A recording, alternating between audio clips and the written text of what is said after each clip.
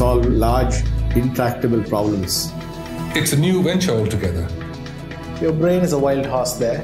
Because remember, writing is not a team sport. You are not selling horse carriages when there are cars. I want to be known only as the trusted advisor. More like a tourist. Play to Potential podcast.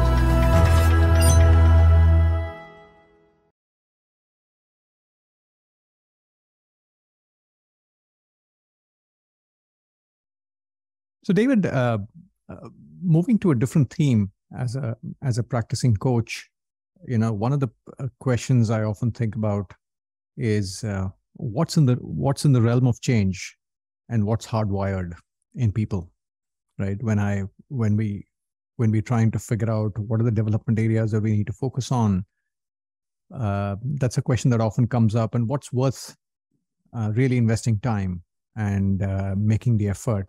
How do you think about that? You talk about that in the book as well. How should we all think about what's hardwired and what's in the realm of change? The distinction people often make is between personality and behavior. Mm-hmm. And sometimes people say, well, that's just my personality. And I say, I'm not concerned about your personality. I think it's a long discussion, actually, what is personality? There's a lot of dispute about that. I would say that that's pretty hardwired. I think if I'm introverted versus extroverted, I can become more social, but where I get my energy is pretty hardwired.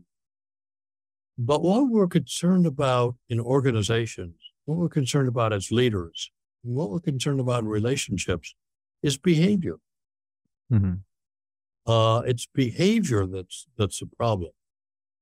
So I could be an extrovert and I can have good social skills, or I could be an extrovert and I could want to dominate the interactional conversations. Not my extroversion. It's the behavioral form it takes. And I think we have a lot of control over our behavior if we want it. So when I deal with people, the thing which I watch for is how willing are they to look at their behavior and maybe do something about it. If they, in essence, are not at all willing, I say to myself, is this going to be worth the effort? And it may not be. So the problem I see in the coaching I've done with executives is the problem has not been personality. It's been an unwillingness to learn. And is that hardwired, do you think, that to use Carol Dweck's language, the growth mindset versus fixed mindset, and the willingness to learn and grow? To what extent do you think that's hardwired versus something that we can work on? No, because what she says is that you can learn to have a growth mindset. She's very clear that is something that you can learn. I think where it comes from is probably early socialization. It's probably easier for some than for others. But I think that one can have a growth mindset if you want it. Now, I remember once asking a therapist, that's not the story. I heard this from a therapist, that one time a patient asked her, when am I cured? And the therapist said, when you stop wanting to learn.